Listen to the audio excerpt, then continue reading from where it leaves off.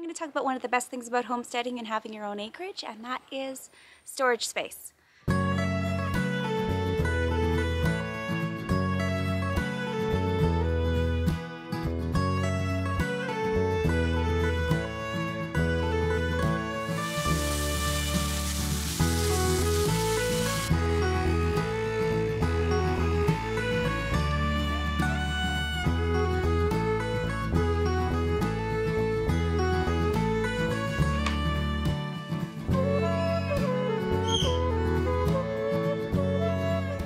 So one of my favorite things I've learned about our homesteading adventure is we have lots and lots of storage. Bear in mind that some of the storage isn't very good.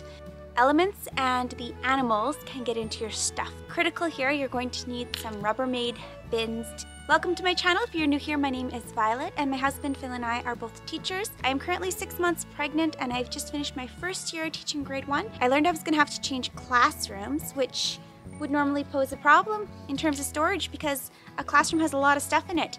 However, we are now on an acreage and we have lots of buildings. Let me show you some of our storage options. Chickens! I've got a barn. You can see we need to replace the door up top. Well house. That seals pretty well, but it is actually running our well. That is not completely covered. That's an animal shelter. We'll probably put some goats in there at some point, or a cow. That is lacking in structural integrity. So I'm going to show you what we ended up using. Got this kind of greenhouse thing here. Again, lots of problems with structural integrity. That has a very solid door in the garage. Could put vehicles in there. Right now we're not. Tractor lives in there sometimes. Got these two old buildings here. Again, lots and lots of holes, and they're kind of rickety. But let me show you where I've put my teaching kit. Phil was able to keep his classroom this year, so he kept his stuff in his room. As I'm switching grades and switching rooms, I brought all my grade 1 stuff here.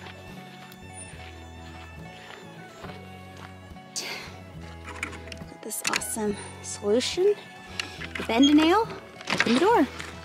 This is not totally sealed. However, as long as I have sealed bins or sealed plastic bags, works quite well. Still need a couple more bins. So when Phil and I identified this shed as the best fit for storing my teacher supplies, we moved it because it was in front of where we're going to be moving the fence line. So I'll show you.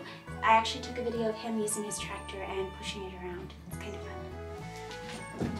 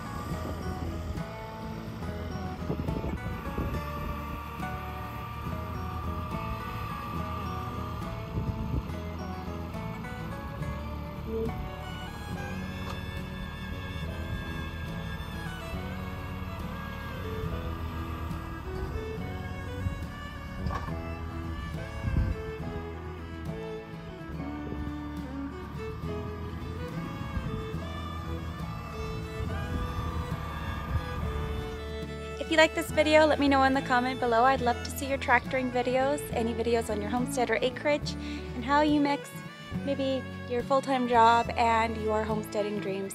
Right now as teachers, this is the best time of year for us, for our homestead, because we're able to do a lot of work and make some good progress. But you know, I'd love to know how other people balance their full-time jobs, their children, their families. It is a great adventure. Have yourself a wonderful day. Please give this video a thumbs up, as well as subscribe for more content like this. Bye-bye.